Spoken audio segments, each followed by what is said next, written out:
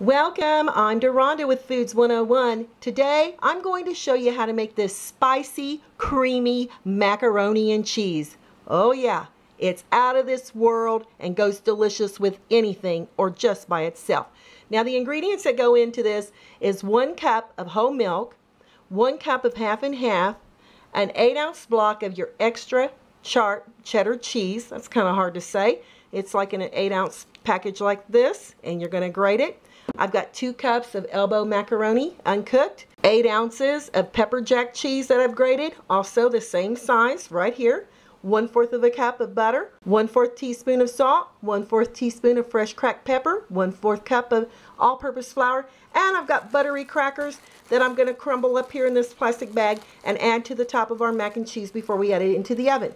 Now first we're going to cook our elbow macaroni according to box directions. As the mac and cheese cooks, we're going to start on our cheese sauce that we're going to be making. In your skillet over medium heat, I'm melting the butter. You're going to add the flour with the salt and pepper, and we're going to whisk this around until we make a little roux. So really all we're looking for is that raw flour flavor cooked out of the flour. This will take about 30 seconds to a minute. That looks perfect. Now we're going to add the milk in half and half. And you're going to continue to whisk this until your sauce becomes thickened. This may take about 2 to 3 minutes. This took about 2 minutes, and now to this we're going to slowly start adding in the cheeses. So there's the pepper jack, and I alternate these along with the extra Sharp Cheddar. Gosh, that's hard for me to say. Are you having a hard time with that? If so, give me a thumbs up so I won't feel so all alone. And now we're just going to stir this in. You may want to turn down your heat to medium, low at this point. Oh my goodness, it smells so yummy. Yee-hoo! And I'm going to add the rest of the cheeses. And once the cheeses all melt, I'm going to add the macaroni in with our cheese sauce here. And at this time, you want your oven preheating to 350 degrees Fahrenheit. Look how beautiful and creamy that is. Oh yes, looky there. Oh my goodness, yummy, yummy.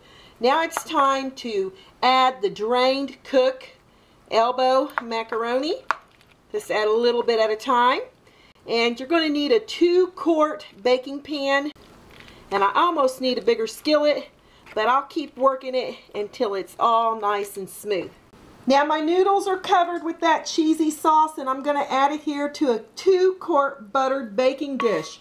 Oh my heavens, does that look absolutely fantastic. Woo! I can't wait to dig into this. Now, remember those little buttered crackers that are right here in our little plastic bag? I'm just going to mash these. Just use your hands, mash them all around. Woohoo! Just like that. That's a lot of fun. If you got kids that are working with you in the kitchen, this would be a fun little project for them to do. Now you're just going to sprinkle these buttered crackers on top of your mac and cheese before we add it to the oven. Just like that. Now off to the oven for the next 30 minutes. And here's our bubbly, cheesy, woo, spicy mac and cheese. I want to show it to you.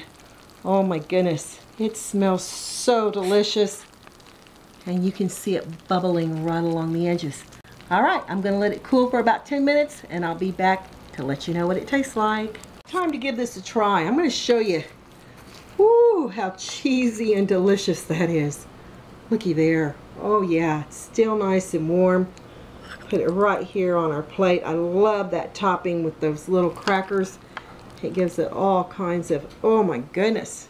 This is going to be absolutely fantastic. See, looky there. All that cheese. It's still a little warm. Gonna dig in.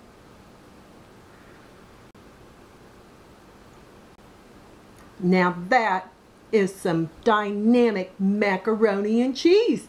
You get this heat coming through on the pepper jack cheese. And then you've got that milk, and you got that half and half in there that keeps it really mellow. It's not like a lot of heat, but it's just subtle heat. And it's one of my favorite mac and cheese dishes, y'all.